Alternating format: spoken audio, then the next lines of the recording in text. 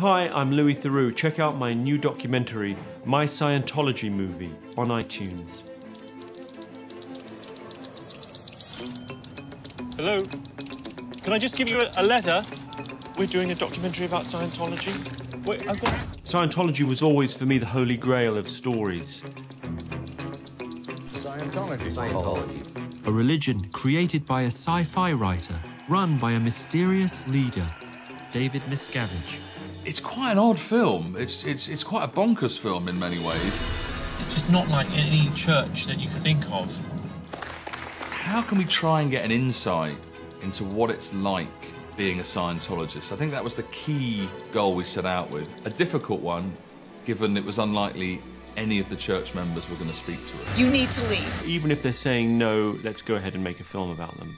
How you doing, Mr. Squirrel? You guys are trespassing. So then the question was, well, what else can we do that's different? How do we tell a story about Scientology that's different from what's already been done?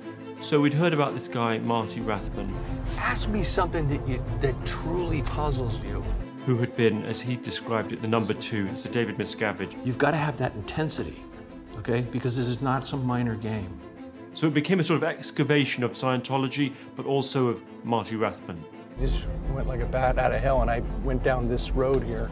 It starts to become some sort of odd marriage between Louis Theroux and Marty, but I think it gave a very sort of personal insight into what it is like spending that long in the church.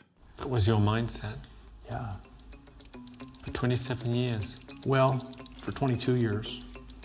First 5 years, I was pretty laid back.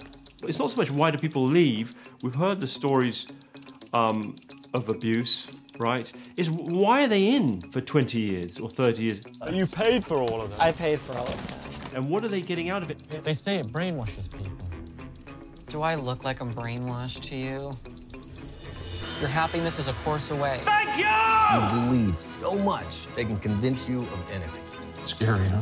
Scientology. Little bit. I went into it knowing that there was a good chance that the Scientologists would come after us. Okay, we have a permit. Why are you here? I was a little surprised in the manner in which they came after us. It's quite surreal. After 4 hours of the same car being behind you, it starts to look a bit suspicious. For it to be doctrine that anyone who criticizes you deserves to be destroyed, right, which it is in Scientology, that is really weird and interesting. He's right behind us now. We have their attention. Why are they doing this? You're not that stupid. Whoa, you're assaulting me.